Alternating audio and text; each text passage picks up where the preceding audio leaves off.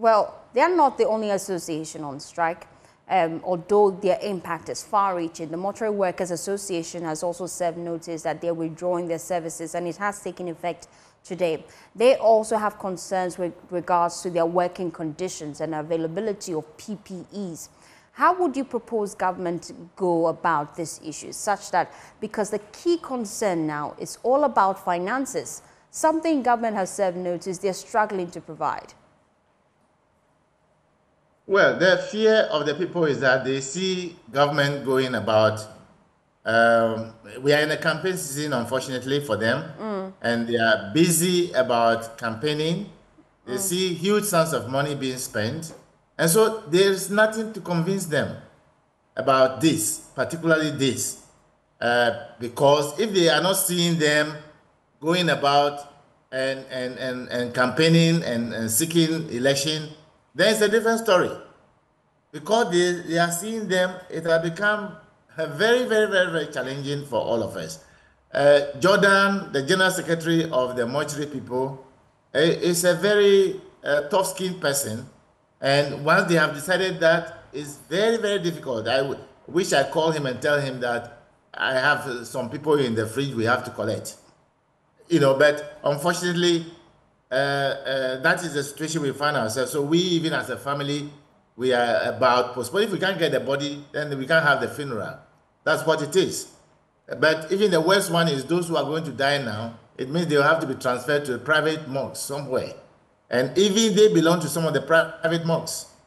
Now, concerning this business about mandatory deductions from working people's pay, under the pension scheme, there's nothing like negotiation on payment of these things. The only condition that is open to you, even you should do it without any prompting, is to pay it and pay interest on it.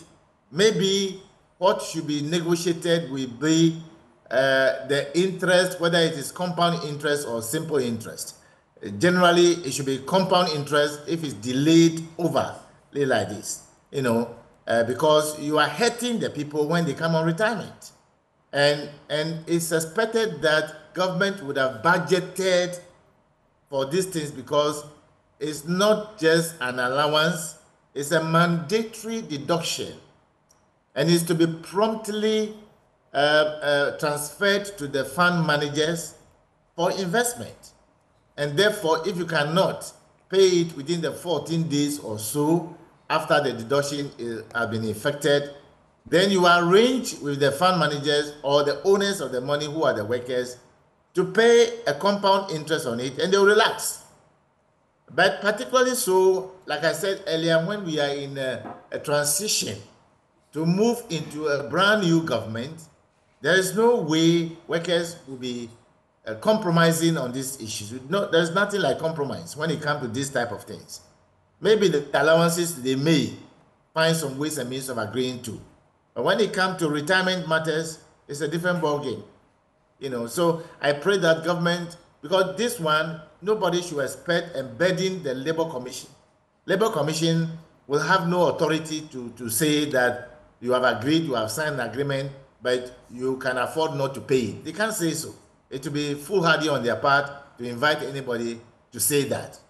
It's when an agreement has not been reached, then Labour Commission can invite you people and even facilitate reaching that agreement. But in this case, you have voluntarily signed agreement without anybody putting gun on your head. It is assumed that you've budgeted for it. It's assumed that you have a dedicated funding for it. So why are you not paying? If they cannot afford to pay, this is when they can call the people, and they should do it as quickly as possible. Unfortunately, they are not smart enough. So that's what it is.